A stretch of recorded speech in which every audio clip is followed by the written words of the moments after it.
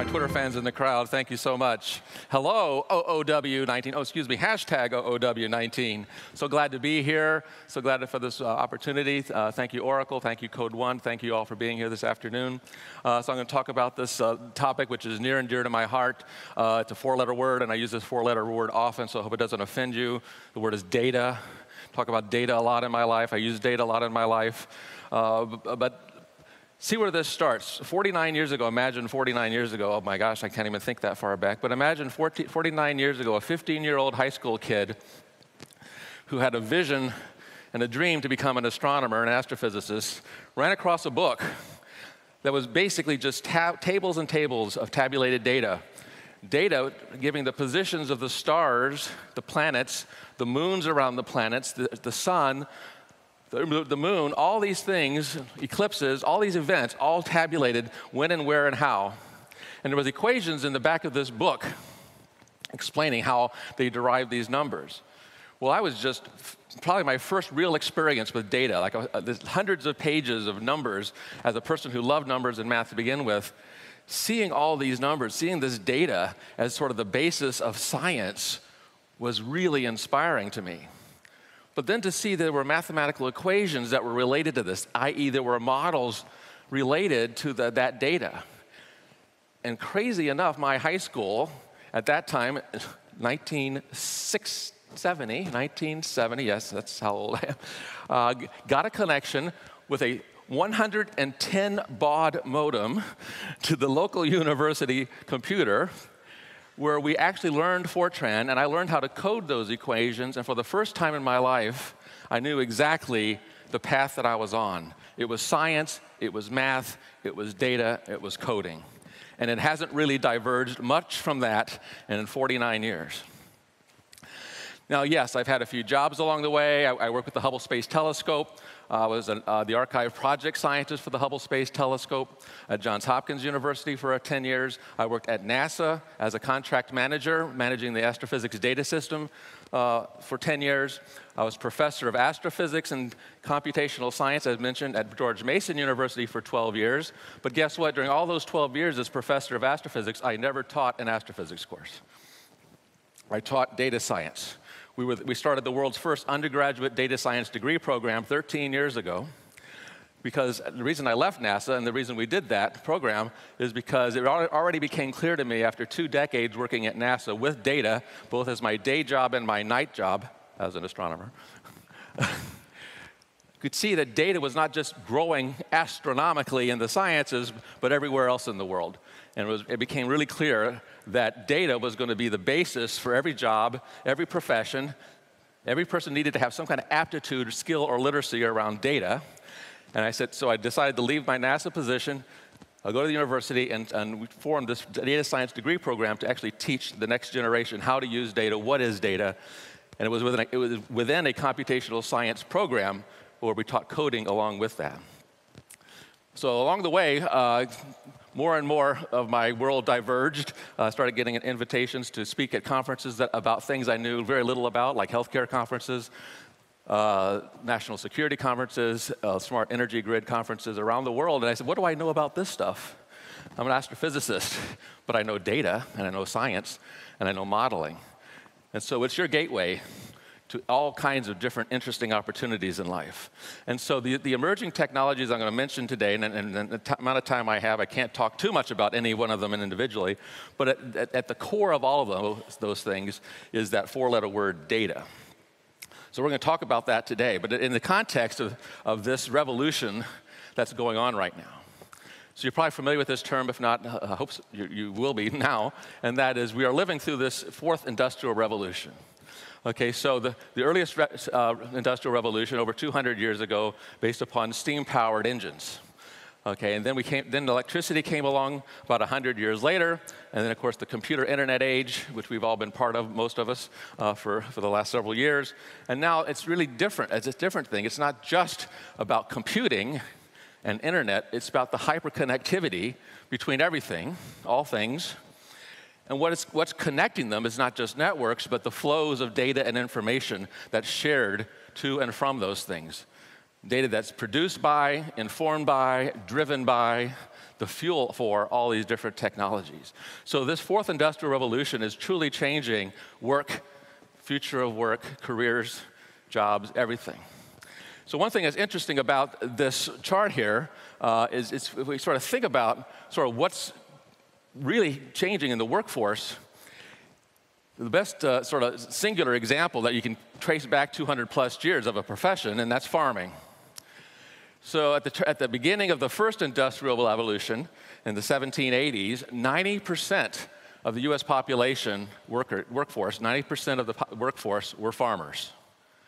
90%. 100 years later, at the start of the electricity boom, the second industrial revolution, about 50% of the US population was farmers.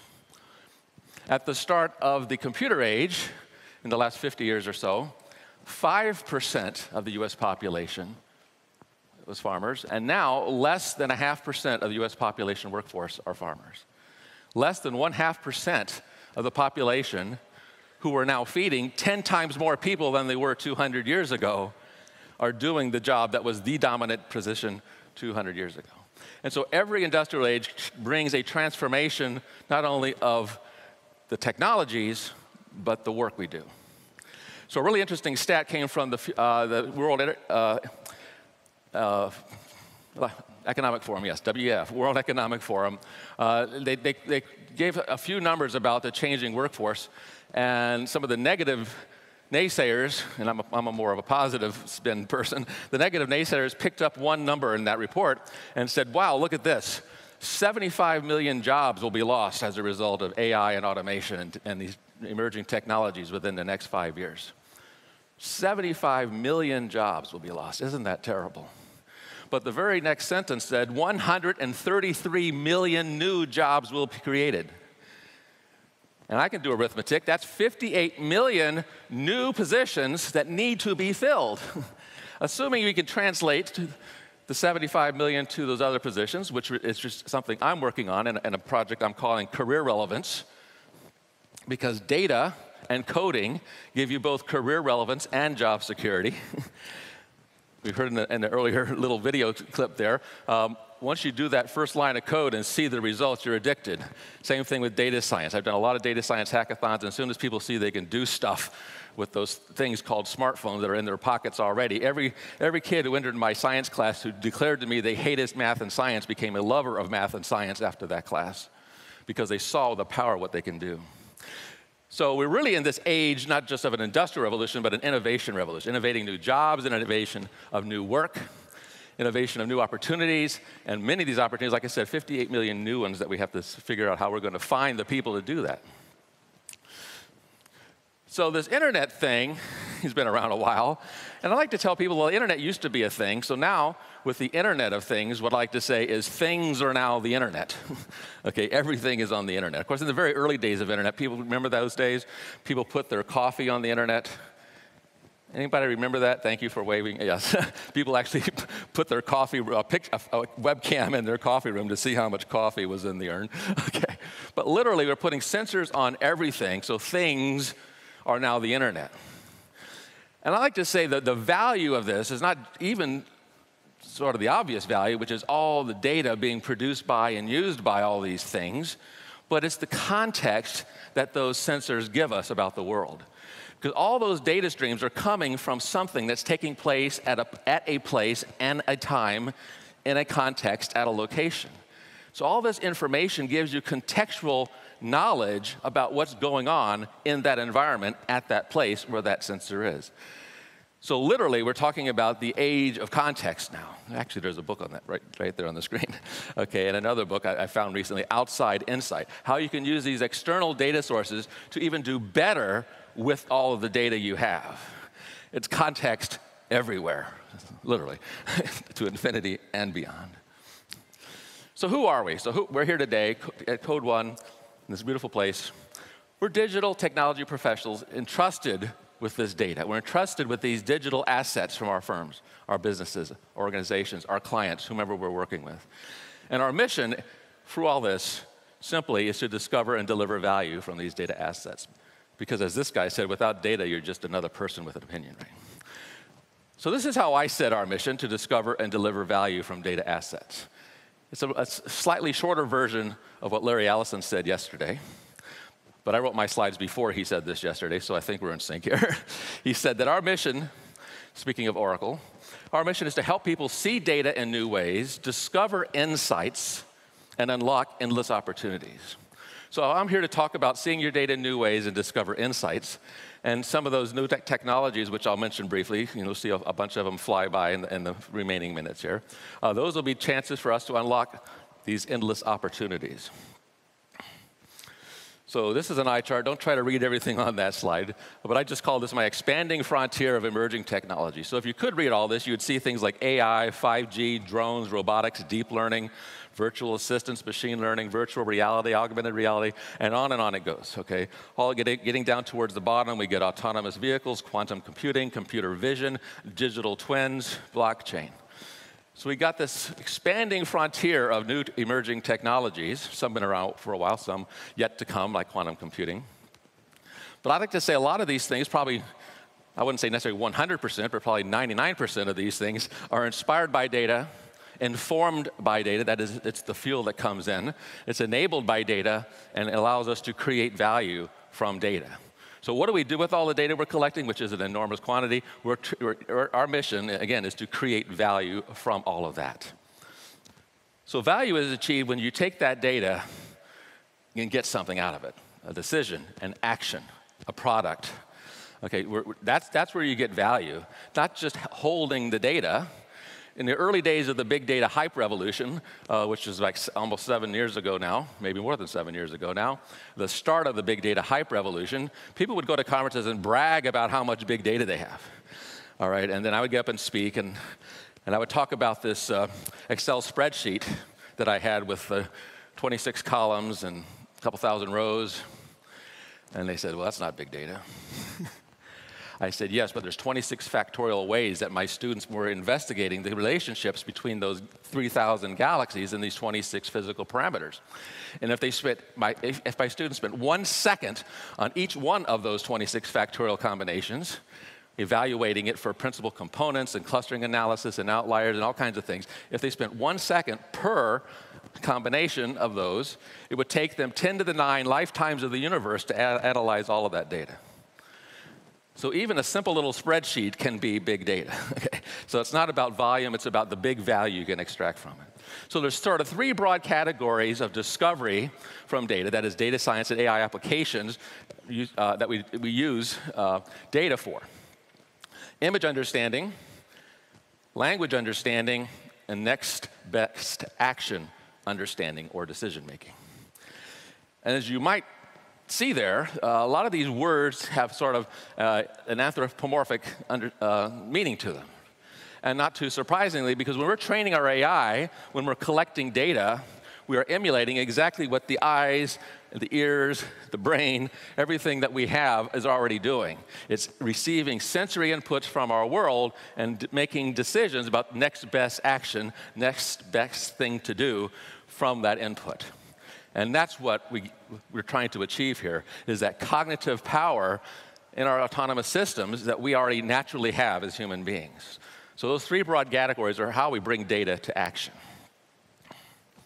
So it's really about connecting the dots, all right? So data itself, just bunches of ones and zeros, but when we start seeing those relationships, so we start examining those combinations of the data where cool things happen. Okay, so people who bought that book also like this book. People who watched that movie also like this movie. We know about recommender engines. It's about connecting the dots in that space of data to make decisions and take actions and deliver value.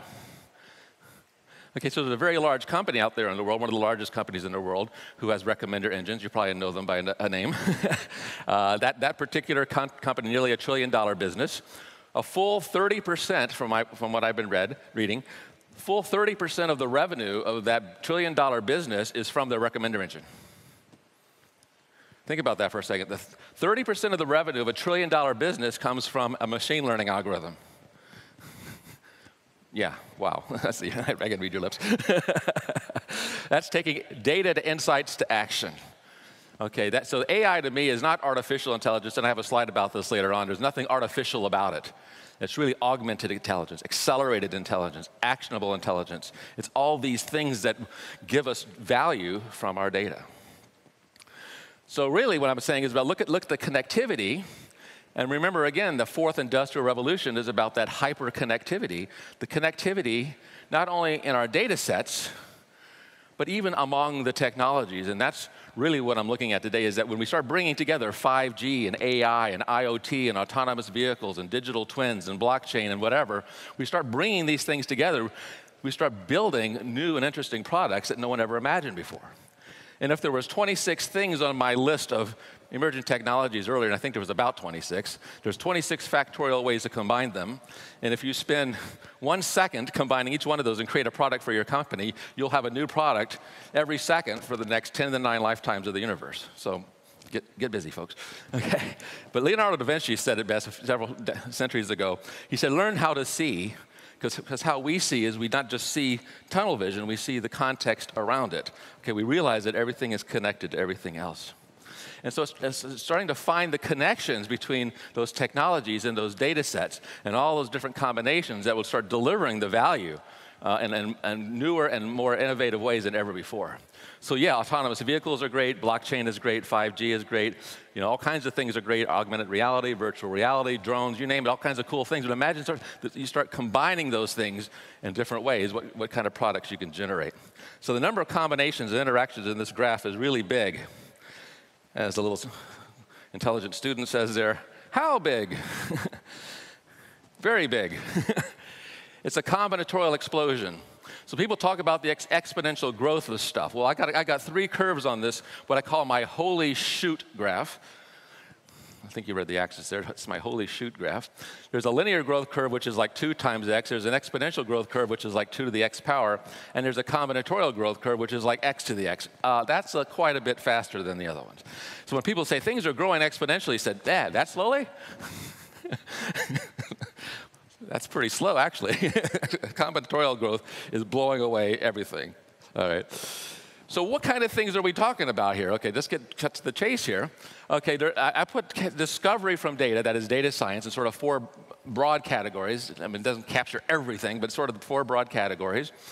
So we got class discovery, that is discovering the segments, the clusters in the population, subpopulation, subsegments.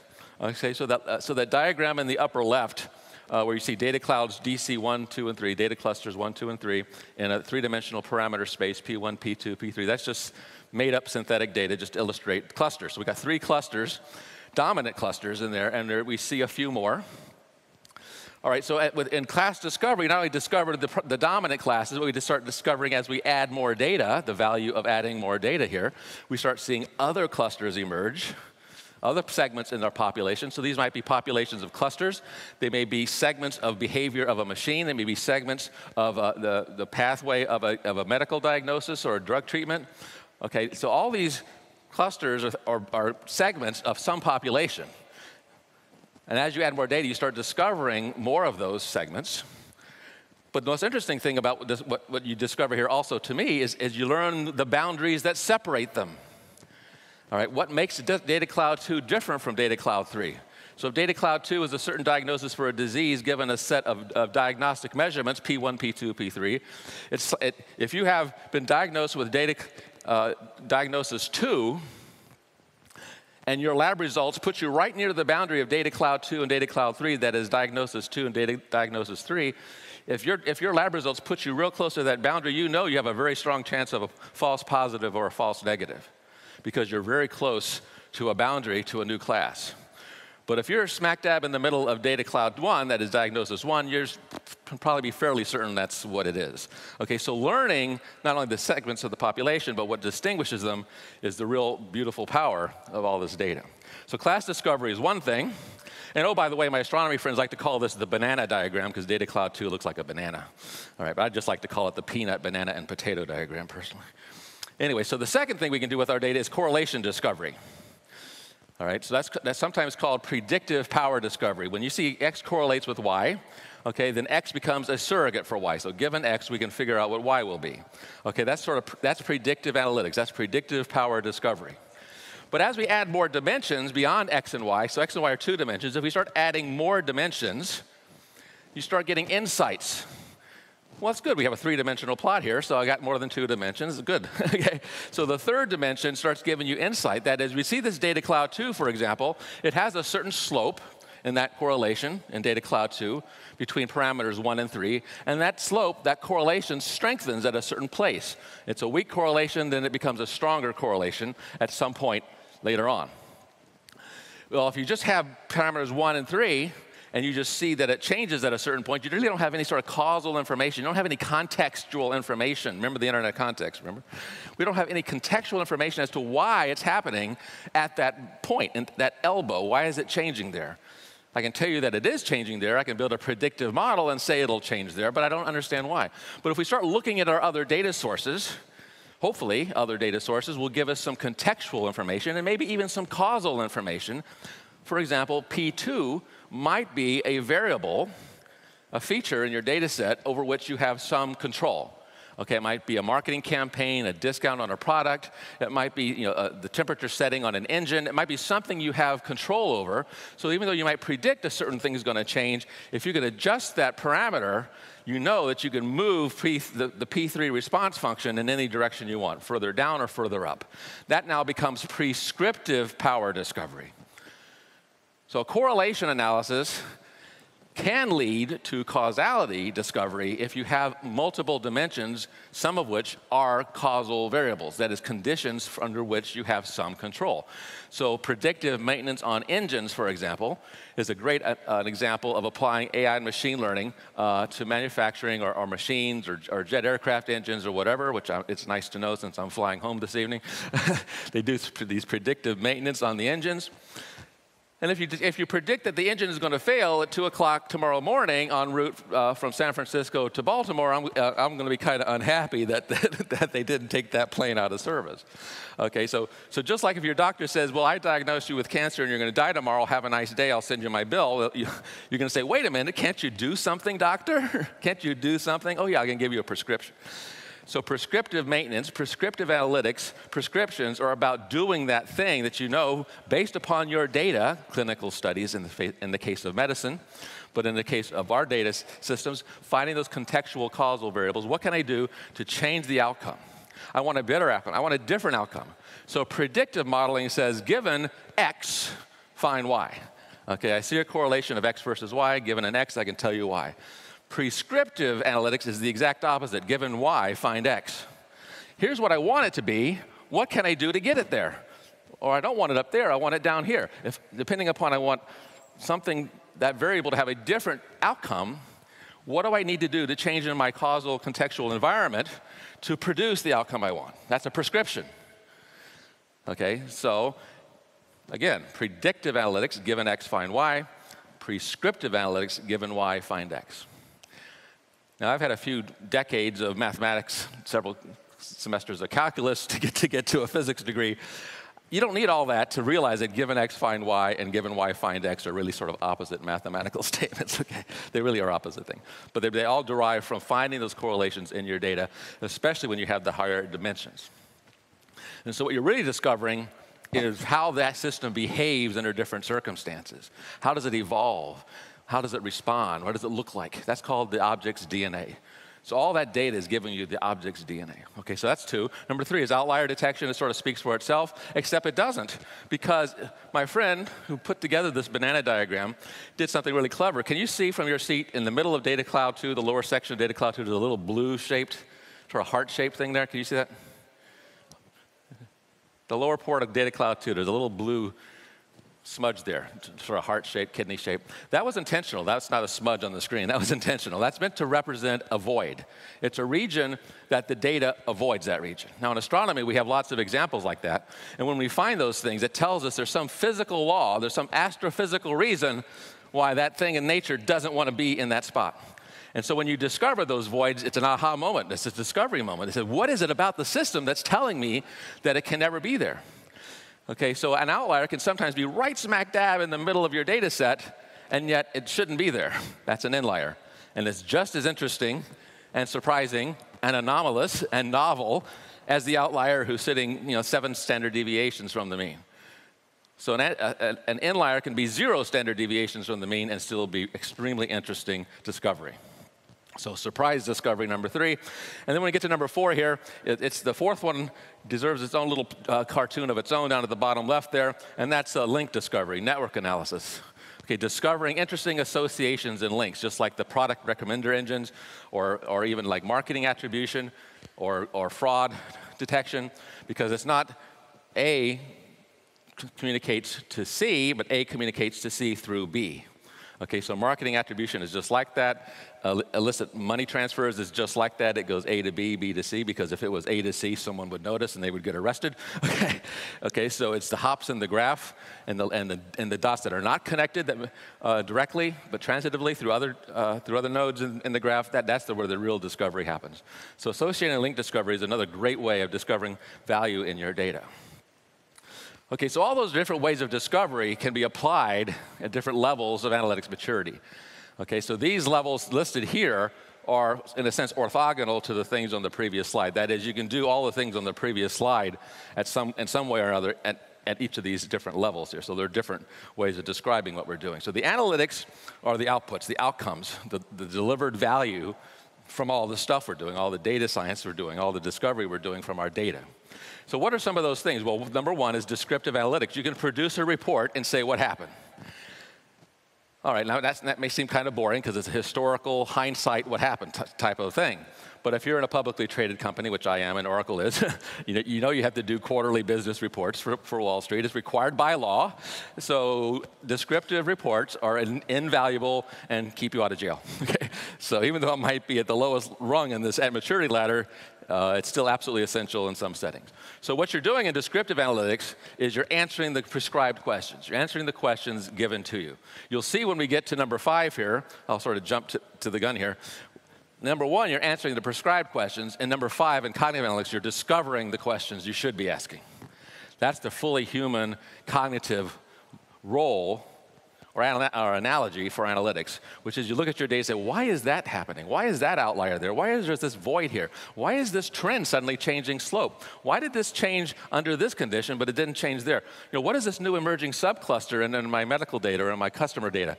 All those questions, don't avoid them. Embrace them.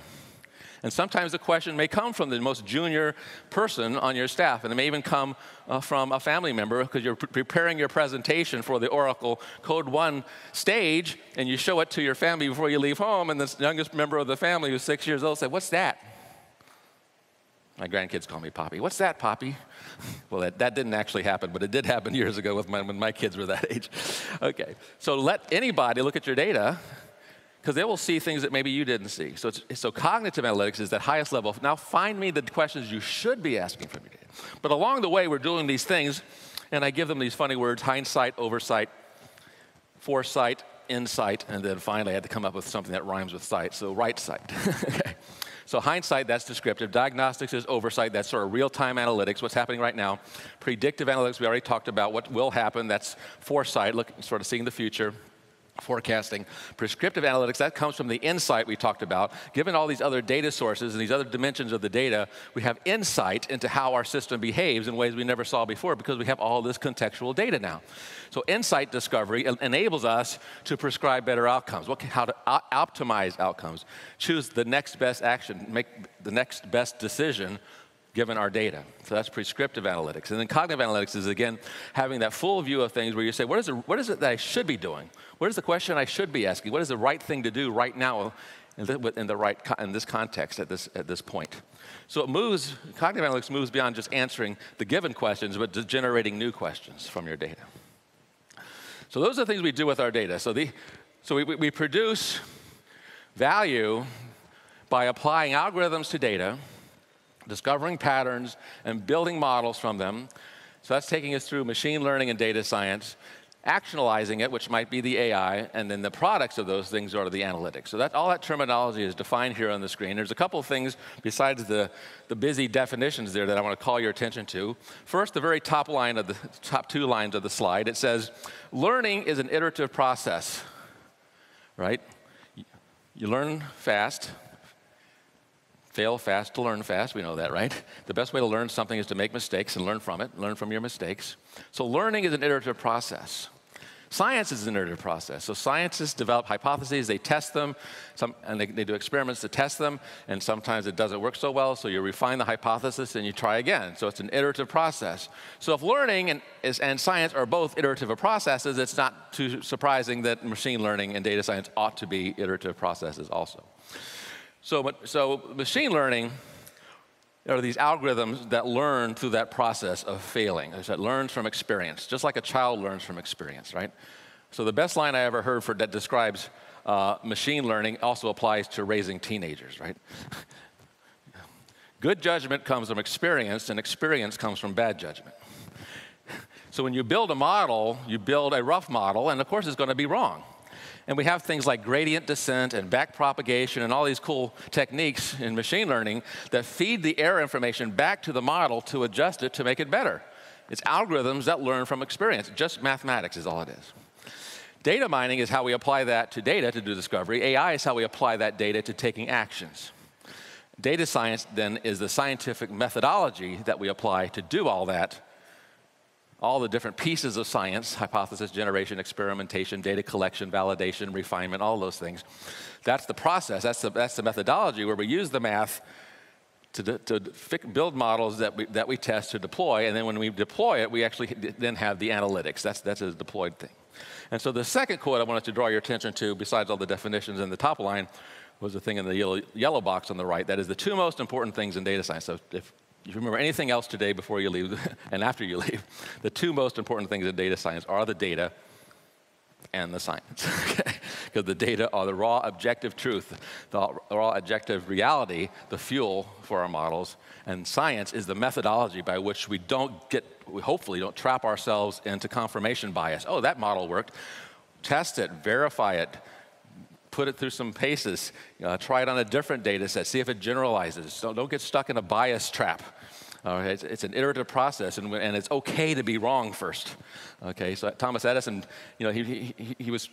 someone complained to Thomas Edison, that he failed 1,000 times to invent the light bulb.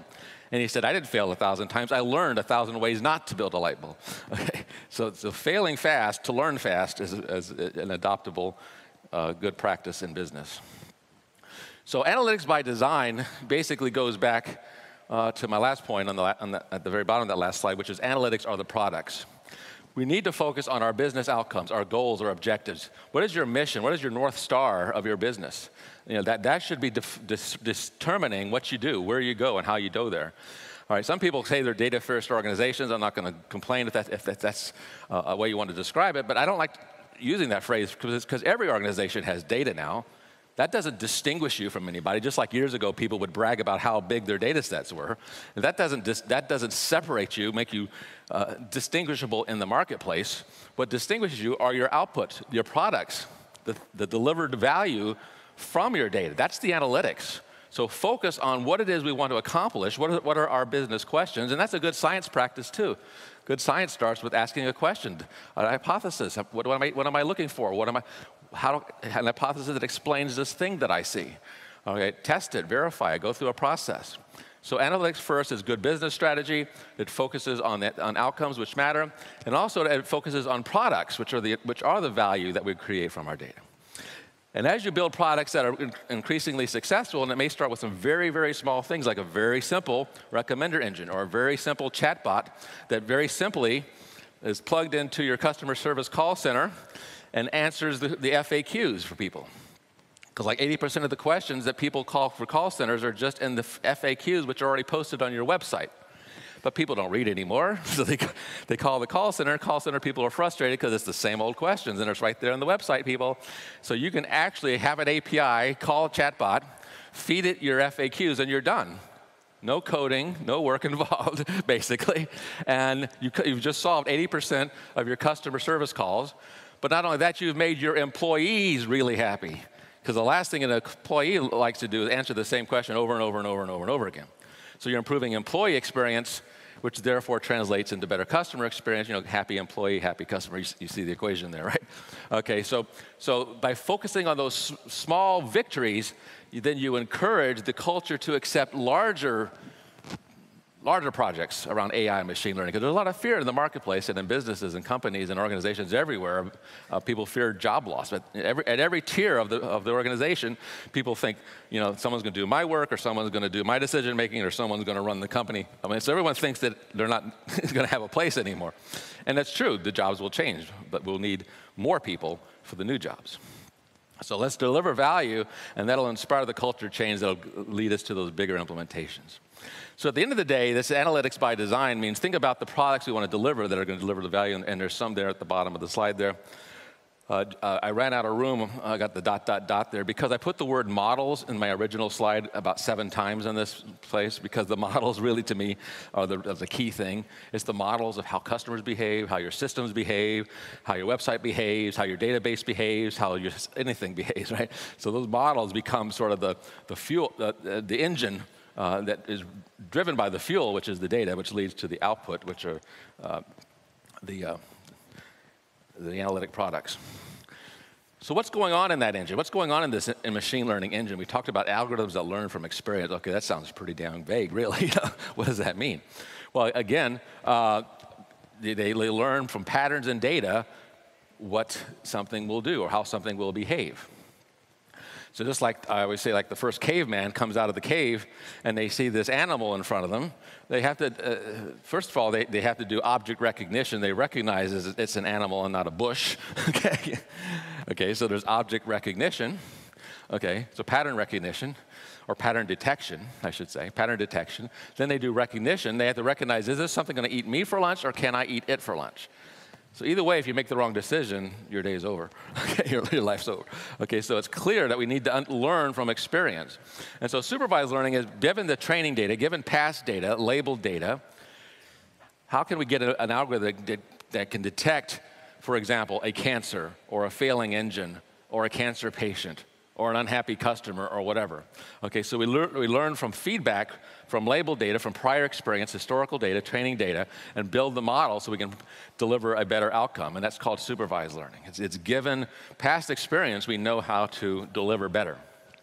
Then there's this thing called unsupervised learning, where you basically say, what patterns do I see in the data, independent of what my biases might be about what I'm looking for?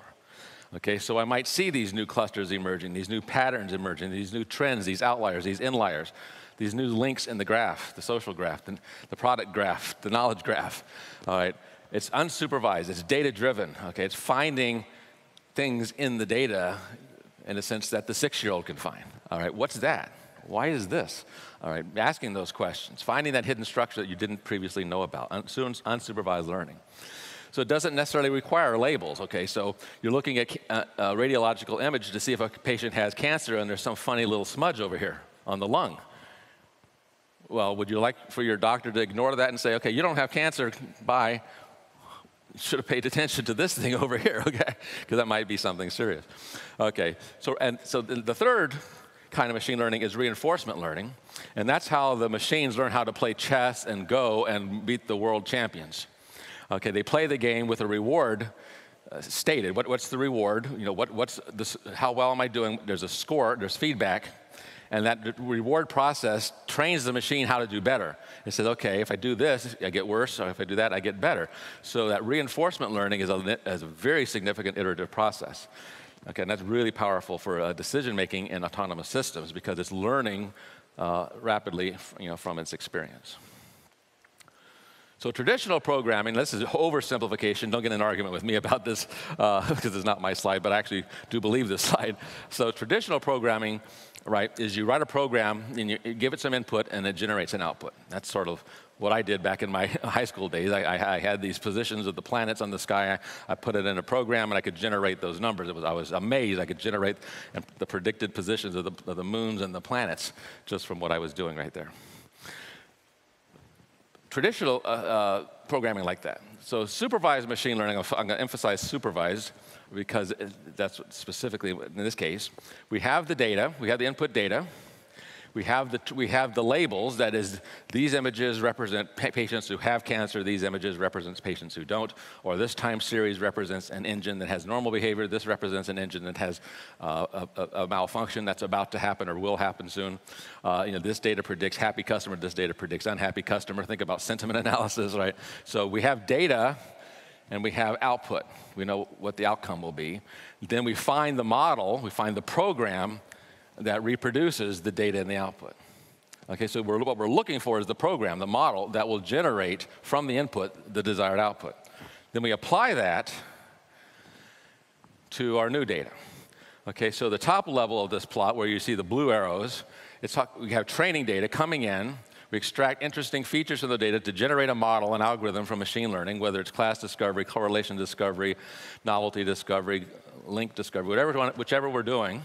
And we build a model that can produce correctly those outputs. We correctly label a cancer image, correctly label an unhappy customer, correctly label an engine that's malfunctioning. Then, once you have that output, again, the output is the program, then you can apply that program to new data. So then you get sort of to the more traditional input, program, output. Okay, you feed the new data through the model and generate the output. That is, you predict the class variable, cancer, no cancer, engine fail, not fail, happy customer, unhappy, whatever. All right, so you apply the model. That's where the green arrows are. But remember this famous quote from the statistician that all models are wrong, but some are useful. So don't get stuck with analysis paralysis saying, well, this is not entirely correct. Remember the 80-20 rule, right? I mean, 80% of the value comes from the first 20% of effort. Okay, so you can get that 80% of value in your first 20% of effort. Sometimes you don't need to spend all that extra effort, 5 times more effort, just to get the last 20%. All right, all models are wrong, but some are useful. Sometimes the simplest models are the best, and I can tell stories about those, which I don't have time to do today. Anyway, so in this rapidly expanding frontier, there's some examples which follow. There's a link to the slides at the end where you can read all these things in gory detail. I don't have the time this afternoon to read through all these for you. But machine learning, okay, so there's like 9 or 10 things from that previous slide that I'm going to just fly through here. So machine learning algorithms that learn from experience, for example, recommender engines, digit detection at the post office so it can read the zip code on your letters, spam email detection, cancer detection. I talked about those. So these are algorithms that are trained from historical data to learn how to label things correctly, models that can learn how to get things right. So AI, that actionable intelligence, that accelerated, augmented, assisted intelligence, augmenting the human in the loop, nothing artificial about that, bringing data to action, those applications. Well, the first 4 are the ones that were just on the previous slide. The algorithms and models that we learn, that's just mathematics and coding. Now we apply it, that's the AI. So those first 4, 1 through 4, my examples, as it says there, examples 1 through 4 are the applications you just saw. Other examples include credit card fraud alert and conversational AIs, the Siri, Alexa, chatbots, and so on. Robotics, we know about that. Okay, so robots respond to sensory inputs to move through their environments. That's a data input, decision output, action output, based upon data. 3D printing. Now this may seem kind of boring because 3D printing, you sort of have to build a model of the thing, and then you feed the model into the printer and it prints it out. That's called additive manufacturing. It may not seem too interesting, but 4D printing is really the wave that's coming, where the system can, for example, using carbon nanotubes, it can actually respond to sensory input and change shape in real time. So medical doctors are using carbon nanotube heart stents that they implant in the patients with a sensor, a heart monitor, blood pressure, and various sensors in the body. And when that patient is going through some stressful moment or has a sudden heart fibrillation or higher blood pressure or body temperature change or something, the shape of the heart stent will change in real time in their body in response to those sensory inputs. That's 4D printing. It's changing in space and time in response to input data in the body without further surgery. That's insane. There's a YouTube, you can read about this.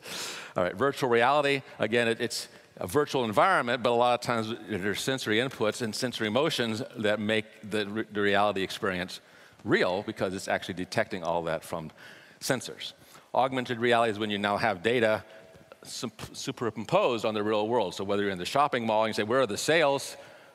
Or I go into the grocery store, where are the Cheerios? Okay, so I could have that augmented reality right there on my phone.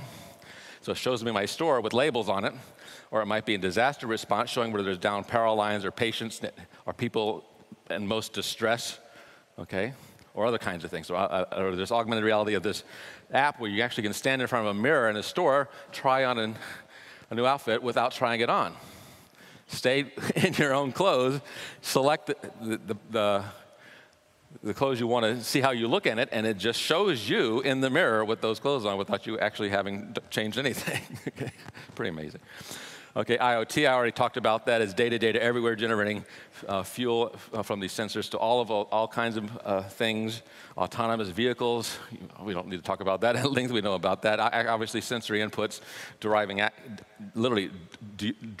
actions, literally.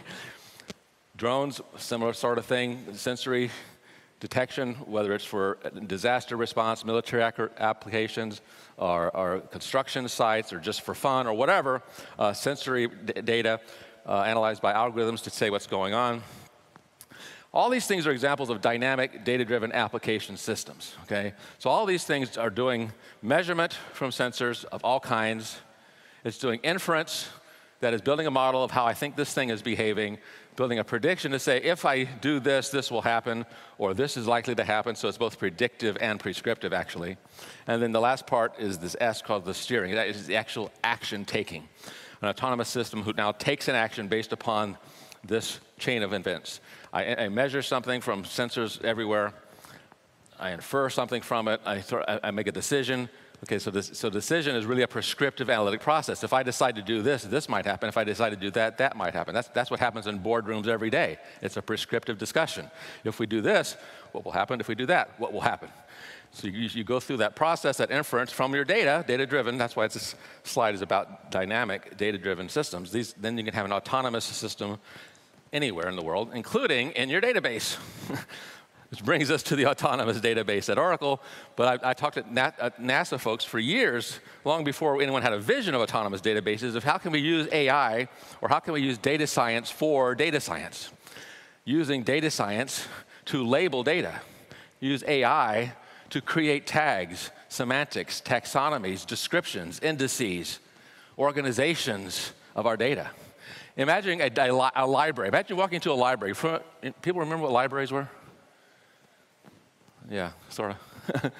Mostly people with gray hair. Anyway, so you go to a library. The books are organized alphabetically by the third letter of their middle name, right? No, they're organized by the Dewey Decimal System, so you know how to find something. There's a system. They're indexed in a certain way. But imagine if you walked in that library and the index suddenly changed based upon your preferences and your interests and the things that you like. And suddenly it's all organized according to your personal preference. Your personal interests. Suppose I like cooking in the mountains, so I want some outdoors books next to some cooking books. But I want to do it under the stars. I'm an astronomer, so I want it next to the astronomy books. Okay, so the whole system organizes the data and presents it to me based upon my digital breadcrumbs, things that I have already done with data. How have I used the data? How have I found interesting things in the data? Even digital breadcrumbs that can identify friction points where the person constantly keeps trying and then doesn't have success. You can detect that in the data. So adding data to data, using data science for data science to make our data systems more useful for the data applications we've talked about. So truly, it's a data world after all. Data really helps our world go around. And let's not forget what Larry Ellison said, that our mission is to help people see data in new ways, discover insights, and unlock these endless possibilities. So thank you very much. Come for the data, stay for the science.